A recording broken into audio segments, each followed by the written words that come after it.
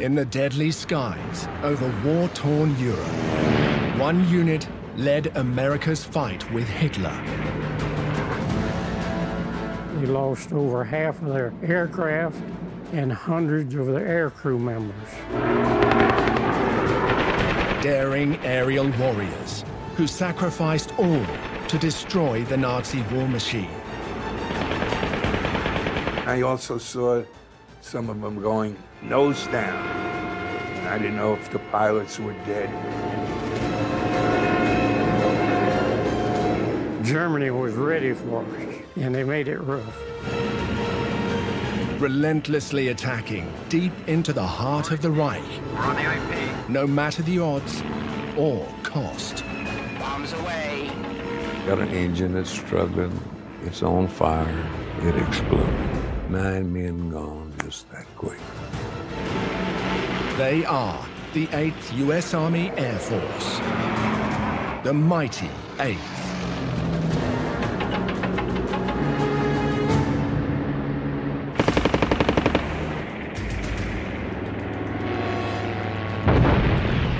An extraordinary war demanded extraordinary soldiers. But we were good. We were very good. The best there was. Forged into elite bands of brothers. You were fighting for your buddy. You didn't want to let them down. By facing the trials of war together. They attacked us up through the vapor trails and butchered us up pretty good. These are the stories of the Second World War's most famous fighting formations and their journey through tragedy and triumph. The German commander said, "I've never seen any people as brave as yours." To earn their battle honors.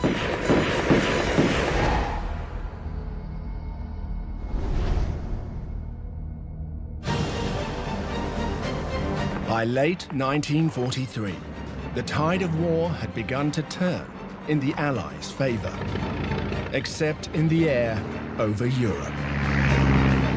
For months, hundreds of B-17s battled to penetrate Hitler's defenses during the daytime, paying a terrible price in men and machines. The losses were terrific.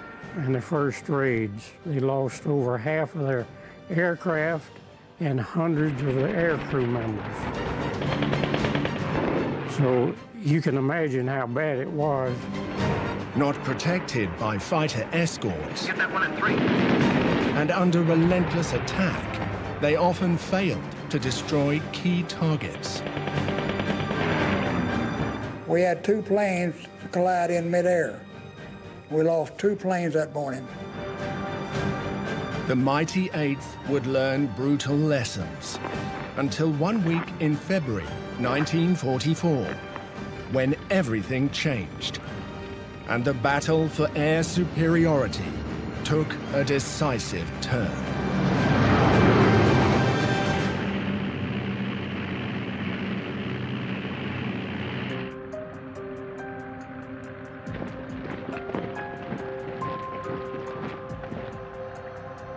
The 8th U.S. Army Air Force was activated on the 28th of January, 1942, in Savannah, Georgia. And as 8th Bomber Command, they gradually deployed to Great Britain that spring. The U.S. Air Forces were still part of the American Army and not yet independent. When we talk about the mighty 8th, we're talking about the U.S. 8th Air Force, which really carried the heavy end of the stick in bombings of Nazi Germany and German-controlled territory in World War II, along with the Royal Air Force Bomber Command. Hundreds and then thousands of men quickly trained to master heavy bombers, such as the Boeing B-17 Flying Fortress. I guess there's no way they can prepare a young man for combat. History Hit is a streaming platform that is just for history fans, with fantastic documentaries covering fascinating figures and moments in history from all over the world. From the Battle of Trafalgar and the Revolutionary era, right through to the Second World War. If you are looking for your next military history fix, then this is the service for you. We're committed to bringing history fans award-winning documentaries and podcasts that you cannot find anywhere else. Sign up now for a free trial, and War Stories fans get 50% off their first 3 months. Just be sure to use the code WARSTORIES at checkout. We didn't have the remotest idea what we were headed into. One of the captains told us, he said, well, we can teach you everything here except the extreme cold at altitude.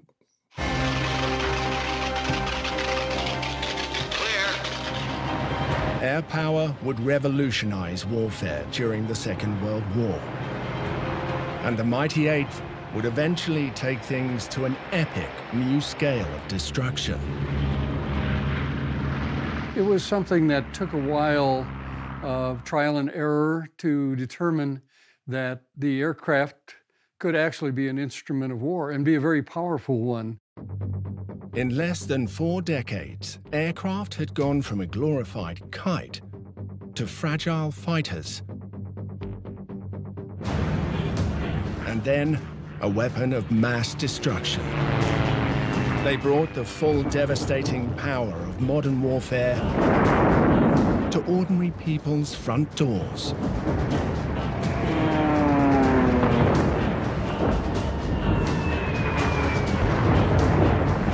Hitler's bombers first terrorized continental Europe.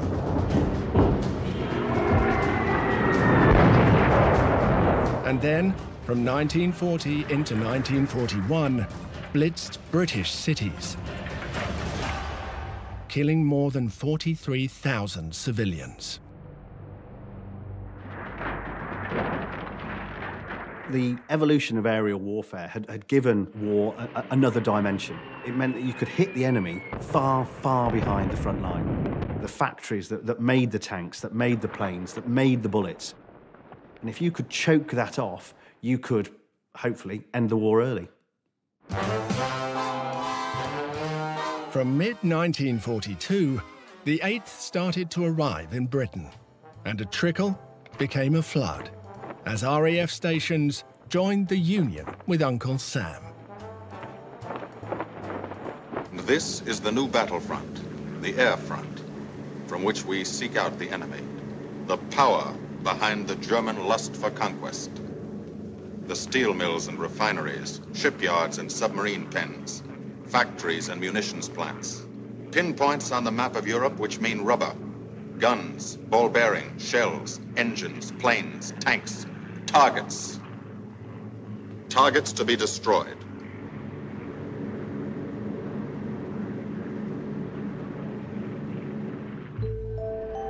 One airbase became schools by 1944, spreading from the English Midlands to East Anglia. And a handful of squadrons eventually became 3 bombardment divisions.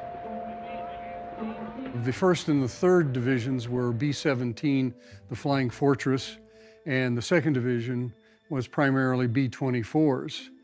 The 2 bombers were different yet similar. Each bomber had a crew of 10. The B-24 could carry more bombs and fly a little bit farther than the B-17. The 17s could fly higher and could take a lot more damage in the air than the B-24 could. We'll be hitting the Lille area and the lowland. But 8 months after Pearl Harbor, the 8th B-17s had still not dropped a single bomb in anger. On the 17th of August, 1942, that would change. With a planned attack on Roun's railway marshalling yards in northern France. The 8th's bomber commander, Brigadier General Ira Eaker, flew in one of the dozen B-17s. But this initial mission was not about destruction. It was the first test of the American strategic doctrine, daylight precision bombing. Our theory that day bombardment is feasible is about to be tested when men's lives are put at stake. We made landfall at precisely the point indicated in our flight plan. Our planes were in excellent formation, but perhaps not quite as tight as would have been ideal for protection against enemy attacks. The conditions on a B-17 on a mission were at best terrible. Once you get up into altitude, you have no oxygen, so everybody's on an oxygen bottle. They have a mask on. It's very cold, 40, 50 degrees below 0 Fahrenheit. Everybody is wearing, in the early stages of the war, a leather jacket that's fleece-lined. And it's very heavy, and they've got heavy fleece-lined gloves and heavy fleece-lined boots. There was no bathrooms on the plane, so the crews were furnished with a relief tube. You can stand next to somebody and shout in their ear, and you will not hear them. So all the crew were hooked into headphones and microphones.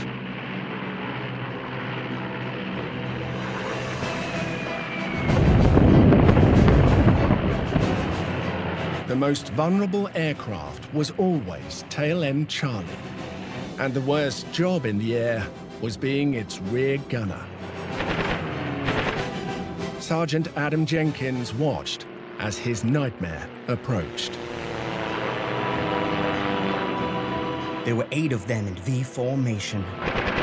The leader waggled his wings and came for us. When they were about 300 yards away, I pulled the trigger and it looked like the end of his wings came off. Major Paul Tibbets piloted one of the pioneering aircraft. He would later pilot another to drop the atom bomb on Hiroshima. Our aim was reasonably good, but you couldn't describe it as pinpoint bombing. We were no longer novices at this terrible game of war. We had braved the enemy in his own skies and were alive to tell about it.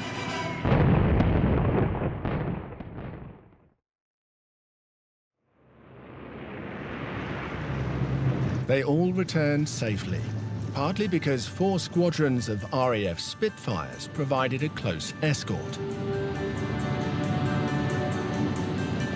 But this American plan horrified the British, who had already rejected daylight bombing because of the terrible losses. The RAF had been bombing the Reich for well over 2 years, but largely at night. With the advent of the U.S. 8th Air Force, the bombing campaign became more of a around-the-clock campaign. The British RAF would bomb at night, and in the daytime, the 8th Air Force would come over. Churchill, as the Prime Minister, was looking at how can I assuage public opinion in the UK and hit back at Germany? How can I do that? Fighting in North Africa is so far away from Germany. The only way is by dropping bombs on German soil. The British Bomber Boys, led by Sir Arthur Bomber Harris, aimed to destroy industry and morale. But their night ops forced the inaccurate area bombing of cities. However, the Americans advocated the precision targeting of factories, which required daylight. They argued that the heavily armed B-17 could defend itself.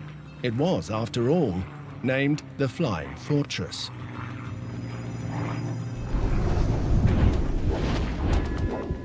The B-17s bristled with up to 13 Browning machine guns.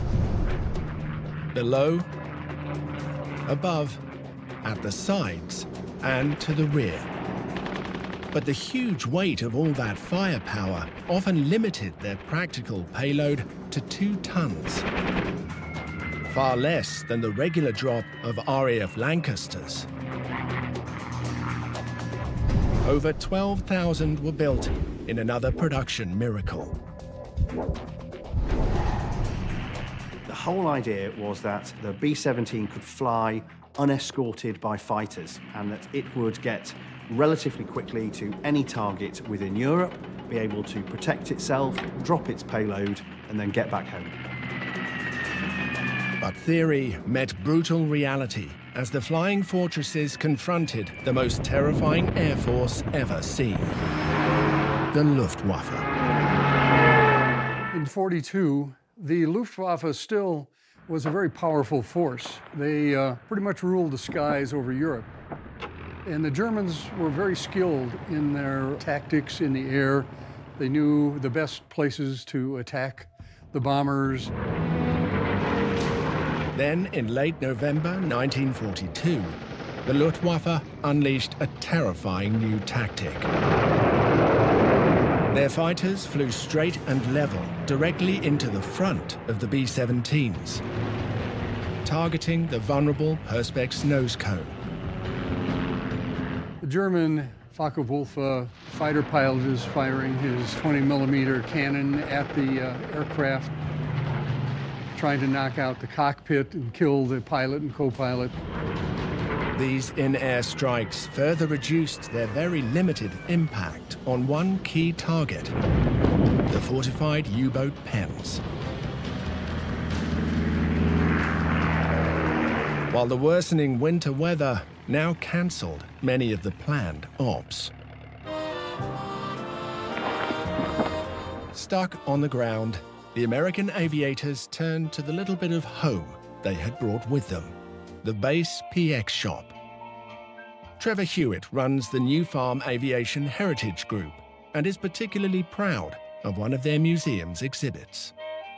Behind me on the wall here we have the Post Exchange sign, or the PX shop sign. The sign itself has the 8th Air Force Winged 8 sign in it. Post Exchange was a very important place on the base because it's where they got together. The PX shop was well stocked. Cigarettes and candy and various tins of peaches and other things, mainly American brands of stuff. So it was comforts from home for them in the PX shop. A vital piece of the infrastructure of the airfield. We are of the great belief that this was actually produced and painted by a local civilian, W. Cook. This PX sign is evidence of the bonds forming between these amiable invaders and the locals. The friendless soil of England, whose people have defended their island's freedom for over 1,000 years. But today, their countryside has changed. Today, their island has been converted into a gigantic bomber field, a super aircraft carrier anchored off the shores of Fortress Europe, with hangars and machine shops. One of the most romanticized views of the war is the perception of the flyers enjoying a bucolic lifestyle, surrounded by charming farms, picture-perfect villages, cute churches, and flights of passing young women. For some, perhaps many of the American airmen, the reality was somewhat different.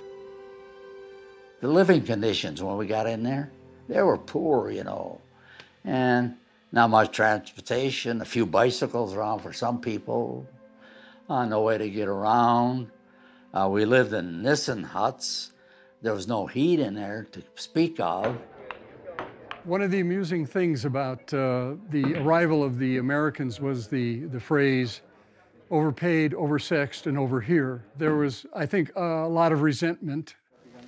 They remained two nations divided by a common language and different currencies. Remember, £1 is not $1, but $4, and that equals 20 shillings. I had nice times there, to tell you the truth. You know, I used to go to the pub, and we'd play cribbage, and we'd play darts. We'd bring them eggs and butter, and we'd trade that for, they'd do our laundry for us. And they were lovely. The people were just lovely people. Of course, the Americans had more money than the British soldiers were being paid. They were seen as kind of the the glamorous group that had come in and they were stealing the English girls away from their boyfriends. But when the English people saw the casualties that the 8th Air Force was taking, I think the attitudes changed.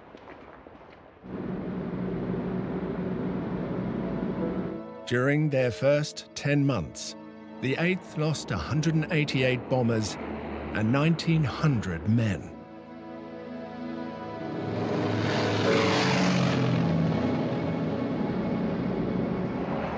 Any crews that survived 25 missions could return to America. Later, this was raised to 35. In 1943, they had less than a 1 in 4 chance. One of the first to qualify were the crew of the Memphis Belle, praised by Hollywood, the top brass,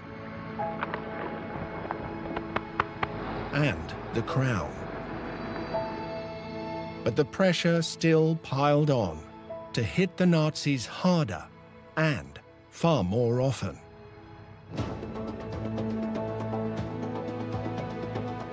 In January 1943, Prime Minister Churchill and President Roosevelt met in Casablanca and eventually confirmed round-the-clock bombing.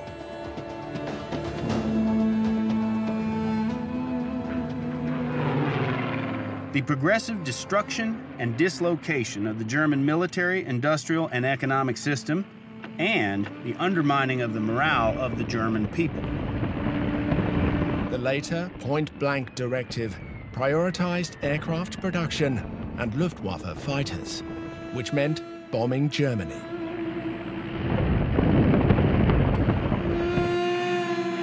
But this created a huge problem for the 8th, as their chubby P-47 Thunderbolt escorts could only fly as far as the German border.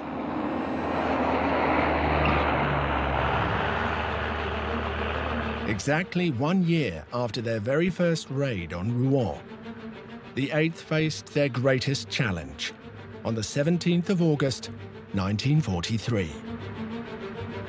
Now with over 30 times as many planes in action, 376 B-17s, massed to attack 2 key industrial areas deep inside Germany. But this huge force faced a mountain of obstacles: an exhausting flight duration, layers of anti-aircraft guns, and numerous squadrons of interceptors.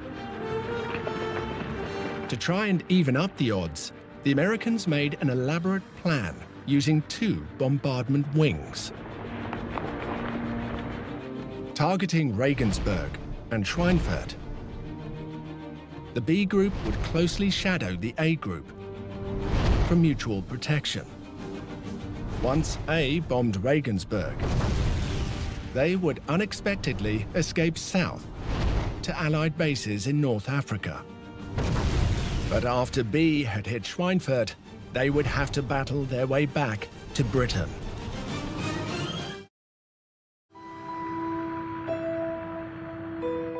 All right, you dodos, let's go. This is it. The crews awoke at 1:30 in the morning to be briefed on the bad news: a massive mission through Hitler's heart of darkness. Feet over the field. After takeoff and assembly, proceed up this line to this point. This will be your combat wing assembly line. You'll leave the coast, Confirming the route, rendezvous points, and the weather. The temperature at bombing altitude, minus 26 degrees centigrade. Some looked for divine protection. Others put their faith in flak aprons and their manganese steel plates.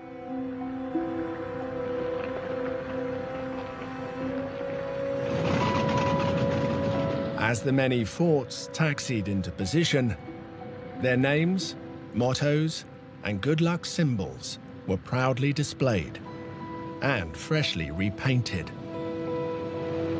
The pressure was on to prove American strategic bombing capabilities and deliver a knockout blow to Hitler. This would be the beginning of the end of the German war machine, or so we were informed by our S2 intelligence officer. Each man was pondering the odds of returning from a raid so deep into the Third Reich. Heavy mist delayed departure. Before the 4th Bombardment Wing broke through to find blue skies. But the flights of P-47 escorts quickly peeled away over Belgium. Regensburg was still 480 kilometers ahead. They were on their own.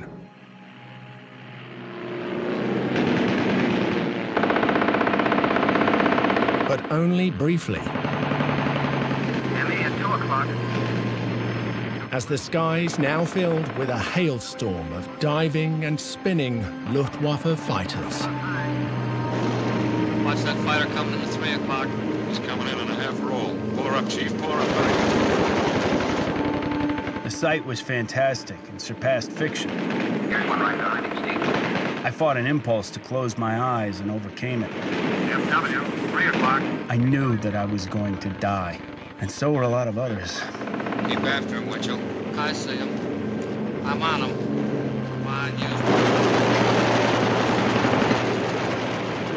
I got him. I was very lucky, as you can see. We went on a lot of tough missions. There was a plane right next to me. It just blew up. It was gone. It was scary. And the only time you would stop to think is when you see the plane going down, you know, and then you were counting the parachutes, you know, and hoping that they would get out. Keep your eye on him, Bill. See any parachutes, Quinlan? I also saw some of them going nose down. And I didn't know if the pilots were dead. And Come on, get out of there. it was an ugly looking thing. 10 o'clock. Watch those 2 at 12, Van. They're coming in. They're coming in, Scotty. Get that ball turned on him.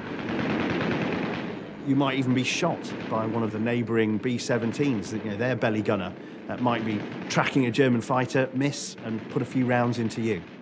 And all of this while being tens of thousands of feet in the air. It must have been a truly horrifying experience. They tried to keep a rigid formation for mutual protection. Coming level to 3. But it was broken up by the mounting losses. 4MW, 8 o'clock time. After 90 minutes under constant attack, they reached Regensburg. 1 o'clock time. All right, Steve. We're on the IP. She's yours. I got it.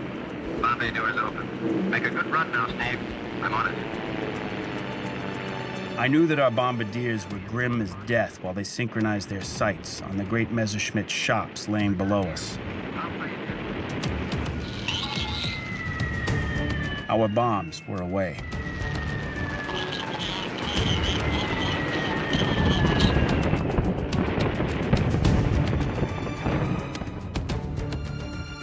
On the regular raids, the anxious ground crews could only sweat out the mission in Britain. Flares would signal the return of damaged planes and those carrying casualties. We were over Germany. And the pilot says, we have to abort the mission. I'm having trouble with the engines. We had to get rid of our bombs. So we dropped them. We didn't know we were going to get home till we got over the channel. And we were flying very low.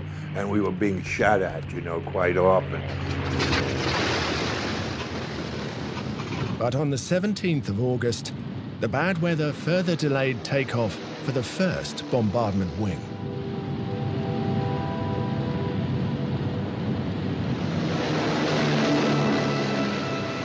Their target was Schweinfurt, but rather than entering German airspace with the Regensburg strike force as planned, they were hours behind, allowing the Luftwaffe's best to land, rearm, and intercept them, now with about 300 fighters. Shorty's been hit, feather number 4. Cover them all you can, everybody. Shorty over. Another 1 o'clock. Aye. Emmy at 2 o'clock. He's yours, Cap. I got him. I'll play you did. On any mission, they also faced an equally dangerous threat: anti-aircraft fire, or flak. We were in the lead ship of the 60 airplane group, and they had me flying in the waist, and the flak was so heavy, I told on the interphone, I said, we're gonna catch it this time. And we did. I looked out before we got to our target, and you could see the flak was so heavy up there, it looked like a big thunderhead. That was flak. I stowed my gun, and just as I turned, I heard it pop. I had been looking out the window right above it, and right where my head was a hole about 4 inches in diameter. It would have taken my head off. On the 17th, the 1st Bombardment Wing lost 36 B-17s before starting their bomb run on the crucial Schweinfurt plants. These factories produced about half of the Nazis' ball bearing supply, vital parts for panzers and the Luftwaffe. When you're getting close to your target, you really can't take any evasive action. Your bombardier, using the Norden bomb site, is now controlling the airplane. He's flying it, and he has to fly it pretty much on a straight course. So there's about 30 seconds there where the gunners on the ground have a chance to zero in on you because you can take no evasive action. The Schweinfurt survivors limped home, often struggling to stay airborne, arriving randomly at the nearest base as the ground crews scrambled their ambulances to treat the wounded and recover the dead.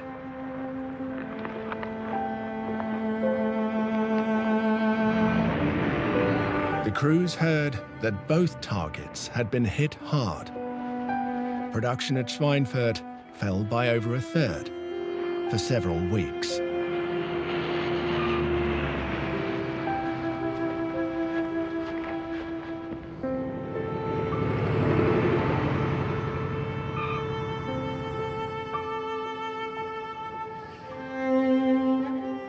Most of the B-17s bore scars, bullet holes, broken engines, and busted tails.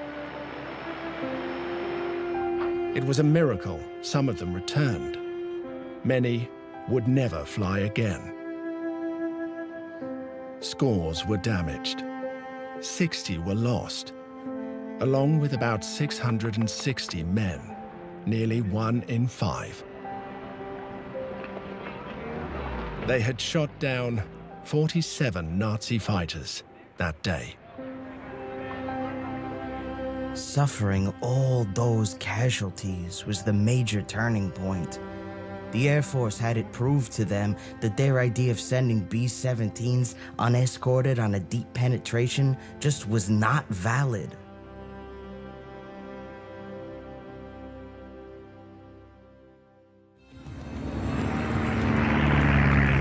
More unsustainable losses came with a second huge raid on Schweinfurt in October 1943. Another 60 planes were lost and over 120 damaged. Unescorted raids deep into Germany were largely cancelled for months. When they used radar for blind bombing, only about 3% of bombs fell within 300 meters of their targets. At Schweinfurt, around 7% hit using an optical bomb sight. When the bomb sight was developed and put into American bombers, the claim was that it could drop a bomb in a pickle barrel from 20,000 feet. And maybe that's true if the pickle barrel was maybe 5 miles in diameter.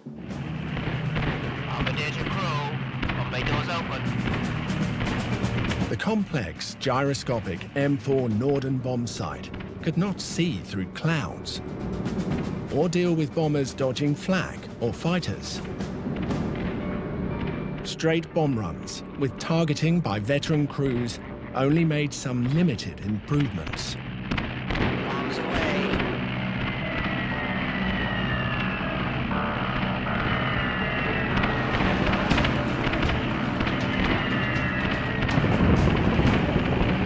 Throughout the war, the Americans insisted on the efficacy of precision daylight bombing, even though the evidence for it really wasn't there.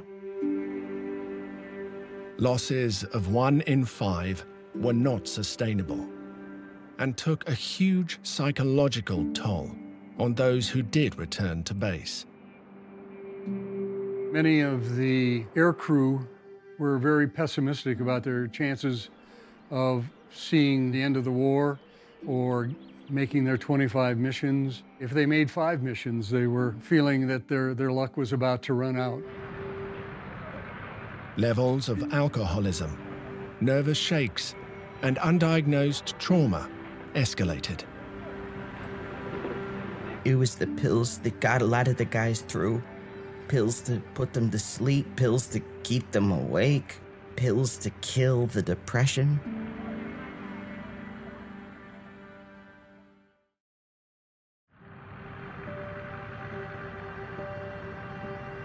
As a result of these immense combat strains, pilots and aircrew traditionally get all the glory. But they were useless without their mechanics and armorers. This airplane's got to fly in the morning. It's going to be ready? Well, Major, I don't know, sir. Let's get the fans turning. Similarly, the B-17 steals all the glory from the many B-24 Liberators that also flew with the 8th, as epitomized by one notable aircraft. Witchcraft was a B-24H Liberator, which was a very, very famous B-24 of the 8th Air Force, in such the fact that it flew 130 missions. It suffered quite a bit of battle damage. The ground crew was one of the best ground crews in the 8th Air Force. There was a Chinese, there was a Dutchman, an American. They actually called them the League of Nations because there were so many nationalities in that ground crew, but they were very diligent and took great pride in looking after Witchcraft. And it was their aircraft. They only lent it to the air crews. It was their aeroplane.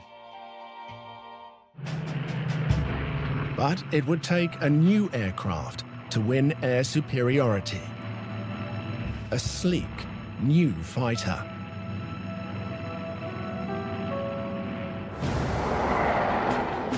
As 1944 dawned, the Western Allies had one key priority: D-Day. The liberation of Nazi-occupied Europe. But success depended upon the eradication of the Luftwaffe. This is a must. Destroy the enemy air force wherever you find them, in the air, on the ground, and in factories. And the key to success was the disposable drop tank. Its extra fuel allowed new little friends to accompany the bombers deep into Germany. The P-51 Mustang had arrived. It proved to be the Holy Grail, a long-range fighter that could still beat Hitler's best at any altitude. And the miracle ingredient was adding the Spitfire's Rolls-Royce Merlin engine, which transformed an Emu into an Eagle. Over 15,000 Mustangs would eventually prove decisive. The P-51 Mustang was a game changer in World War II aerial warfare. As far as escorting the bombers to and from their targets, the P-51 was unbeatable. In late February 1944, the Allies planned a sustained, all-out attack. Big Week. Its aim? To end the Luftwaffe's ability to defend Nazi airspace and win air superiority for D-Day. The 8th assembled over 800 heavy bombers and as many fighters, initially targeting the Messerschmitt plant near Leipzig. On the way out and escort you all the way home. This was going to be a combined bomber offensive by both the American 8th Air Force and the RAF Bomber Command. And the primary objective of this was to degrade as much as possible the German aircraft manufacturing industry. The heavy flight suits now came with electrical heating and a thermos of coffee. The 4 signal flares coordinated the launch of this massive air armada across Europe. Your bomb is 5,000 pounds. Gas load, naturally, maximum. Don't start your engines before you have to. You'll need all the gas you have.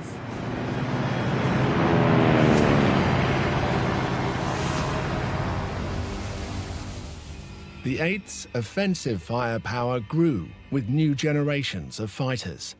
But sometimes old tech was the best way to keep things handy. The increasing flood of P-51 Mustangs joined the sleek twin-engine P-38 Lightnings. But the majority remained updated P-47s, all with the vital long-range drop tanks. They realised if they could target where the Germans were actually producing their fighters, their bombers, their ground attack aircraft, they could deal a real killer blow to the Luftwaffe. And they could do this in particular by forcing them to face them in the sky.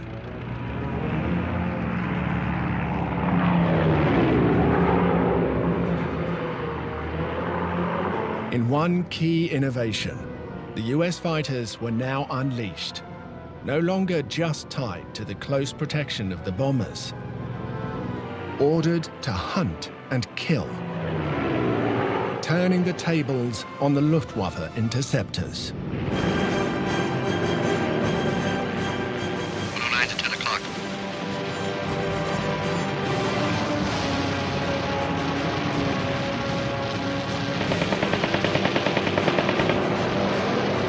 Green leader here. Here comes another 9 o'clock.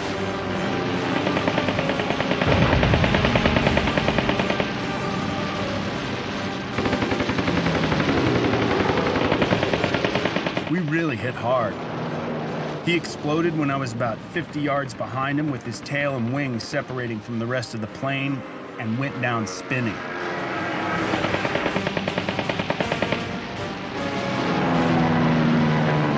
We hit the first bunch in true Thunderbolt fashion, ripped through their scattering ranks and began to chop up the second echelon.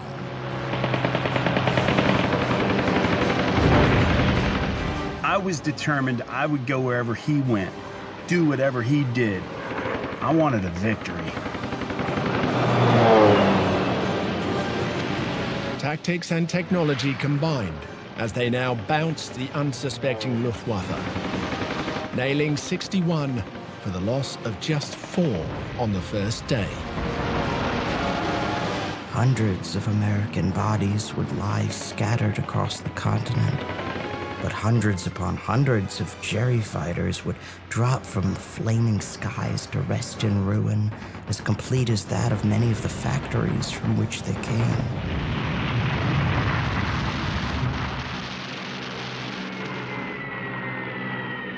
Numerous industrial areas were hammered that week, forcing Hitler to divert more resources to defend them. Whereas the Americans could replace those losses, both in machine and men, the Germans simply couldn't. In total, the Nazis lost over 250 fighters in the air that week.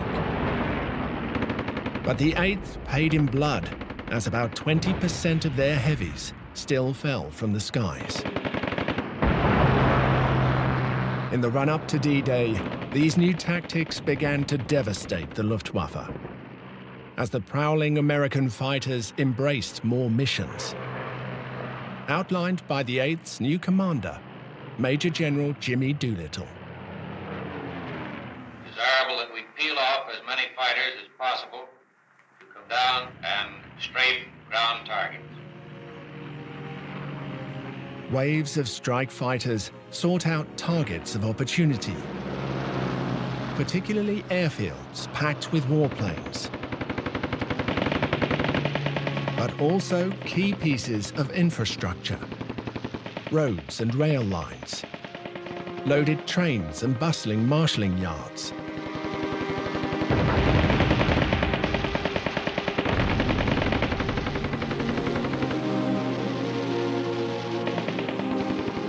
Canal barges, oil tanks, and flak towers. All vital to Nazi troop, tank, and munitions movements. And now, weakening Hitler's iron grip on occupied Europe.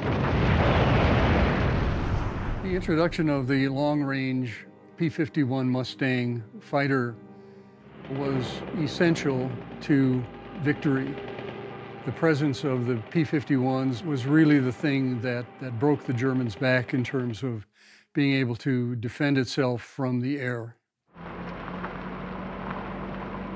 This was further proven in March 1944, when the 8th also started to raid Hitler's capital, Berlin. But somehow, the more the Americans bombed, the more the Nazis produced. By mid-1944, the mighty 8th numbered 200,000 people, with over 1,000 fighters and more than 2,000 heavy bombers. But death stalked them as soon as their engines started. It had the nickname of the Belle of Boston.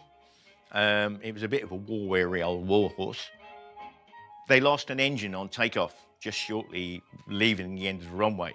The pilot, Lieutenant Kingsley, couldn't climb, and he mushed along for about 1.5 miles till he hit one big old English oak tree, which ripped the wing off, where it exploded and disintegrated. And of the 10 young men on board, 6 lives were taken and 4 survived. They were rescued from the crash site by my late father and my late grandfather with a neighbour. We have a burnt golf ball. The top of it is burnt. I actually found that on the crash site in amongst the bits and pieces of wreckage. And it was quite an unusual item to find. When they were waiting for mission takeoff, they had time to pass. Lieutenant Arthur Doyle's little thing he used to do was he had a bag of golf balls, and he would drive golf balls down the perimeter track to pass the time. And obviously 1 or 2 were left in the aircraft, and this was one of Lieutenant Doyle's golf balls. Most operations now focused on preparations for D-Day in June.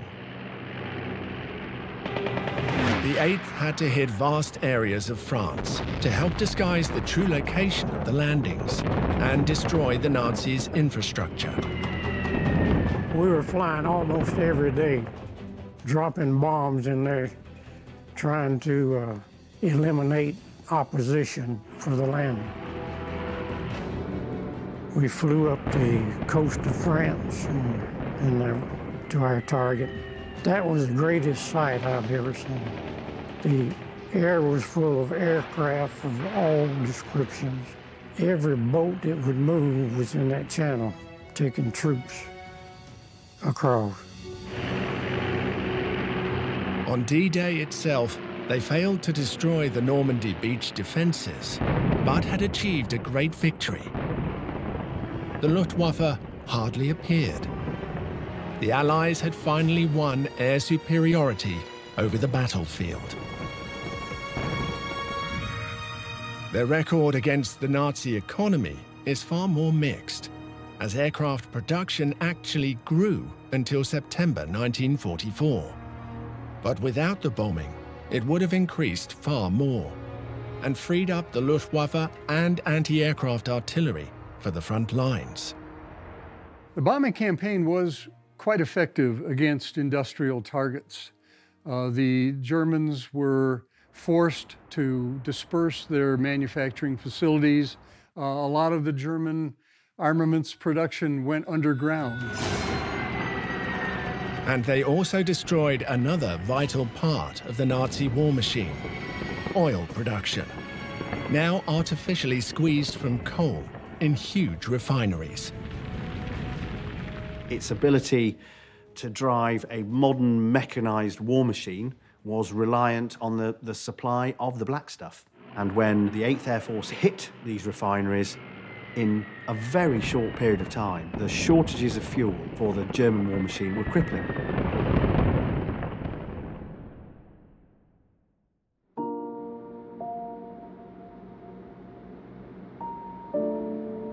The mighty 8th has been criticized for causing civilian casualties as they increasingly bombed German cities, often with incendiaries.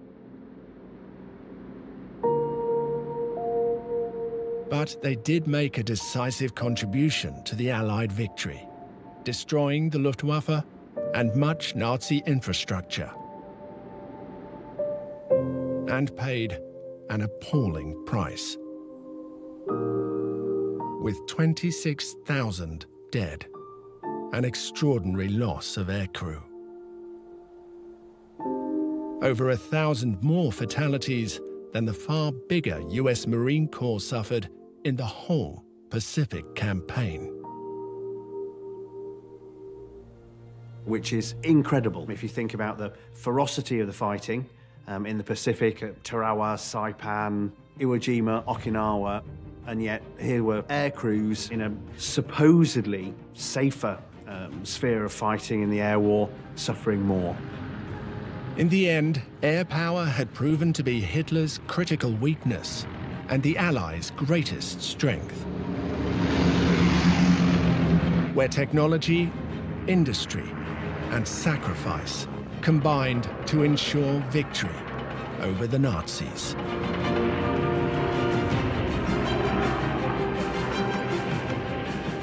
The life that the air crews had to go through and endure was some of the most harrowing of any combat soldier in World War II.